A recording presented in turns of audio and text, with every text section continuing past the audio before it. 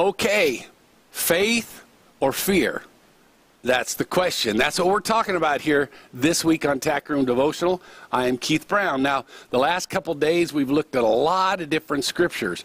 The main scripture that we're looking at this week comes from 2 Timothy chapter 1, verse 7. God has not given us a spirit of fear. So any fear that you ever experienced in your life didn't come from God, so why would you tolerate it? The Bible tells us clearly in Luke chapter 10 that we have authority over all the power of the enemy. So if he's bringing fear, or if you're bringing it yourself, you know, many times we can stir up fear without even the help of Satan in any way. I hear people all the time tell me, Pastor Keith, they're talking about laying people off at the office, and what am I going to do? Man, if I get laid off, I'm gonna lose my house, and if I lose my house, my wife would probably divorce me, and oh my gosh, what am I going to do for my kids? How are they going to go? Nothing's happened yet. They haven't lost their job. It's just that they start worrying and they start talking this junk. God did not give us a spirit of fear. He gave us this awesome power within us called faith, believing completely in Him, trusting and relying on Him for everything. That job that you think you're about ready to lose, don't worry about it. You were looking for it when you found it, and God blessed you with it, and maybe He's got something better, and you're still trying to hang on something that's old time, that's not fulfilling your needs. Just think about that. Okay, so God didn't give us a spirit of fear, but He gave us a spirit of power, of love, and of sound mind. Let's operate in power. The power that comes because we're born-again children of God. The favor of God's on us. We're blessed above and beyond anything we can ask or think, and the scriptures go on and on. That's how we ought to live our life. We operate in power, the power of the kingdom of God.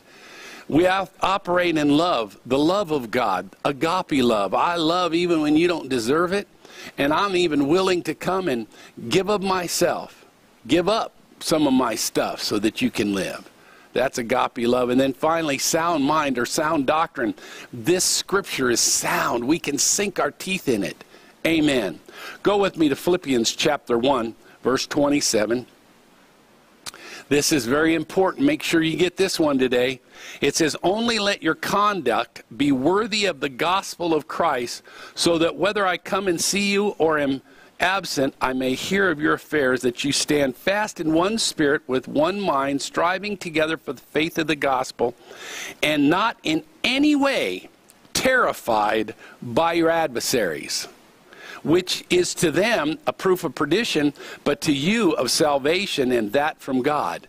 Are you listening to me? It says, and not in any way be terrified by your adversaries. Well, who's our adversary? It's not your boss. It's not your wife. It's not your neighbor.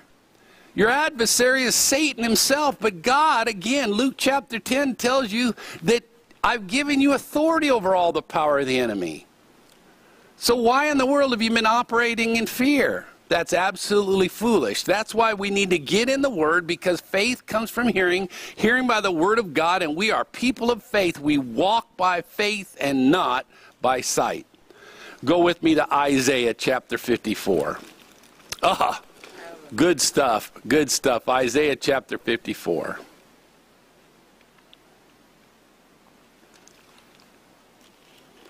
And go to verse 8.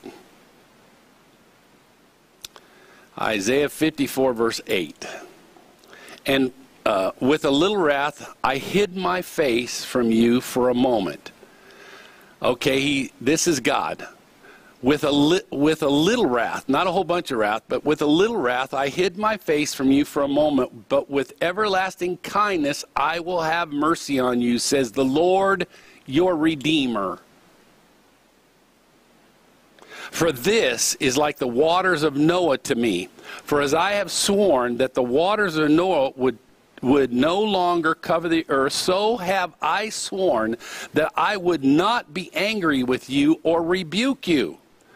For the mountains shall depart and the hills be removed, but my kindness shall not depart from you, nor shall my covenant of peace be removed, says the Lord, who has mercy on you. My goodness gracious, you ought to read that one again. That's the God we serve. That's why we should get excited. You know, fear is nothing more than a form of death, or is born out of death. You know, that's where fear comes from. Faith is born out of life. And Jesus said, I am the way, the truth, and the life. And he came to give us life. Therefore, that's where our faith lies. Amen. Go to Hebrews and chapter 2. I'm just trying to give you scripture. If you can sink your teeth into this scripture, you rise up above all this stuff and get excited and know that you are more than a conqueror, a world overcomer, heir to the throne of God, joint heirs with Jesus Christ. Look at verse 13. And again, I put my trust in him. And again, here am I and the children whom God has given me. Inasmuch, I think I'm in the right place. Inasmuch then as the children have partaken of flesh and blood, he himself likewise shared in the same, and through death that through death he might destroy him who had the power of death, that is the devil. Now again, here comes Jesus, destroys death, and what did I just say? That fear is born out of death. Jesus came and defeated Satan, dealt with death. Death's out of the way, therefore fear should be out of yours and my comprehension. We only speak of life, and that brings about faith. And release those who through fear of death were all their lifetime subject to bondage. You have fear of death, you are subject to bondage. Satan has access to you to control your thought processes and cause you to walk in fear rather than in faith. Do not be afraid. Jesus loves you. I love you. I pray that God would richly bless you as you diligently seek him and serve him.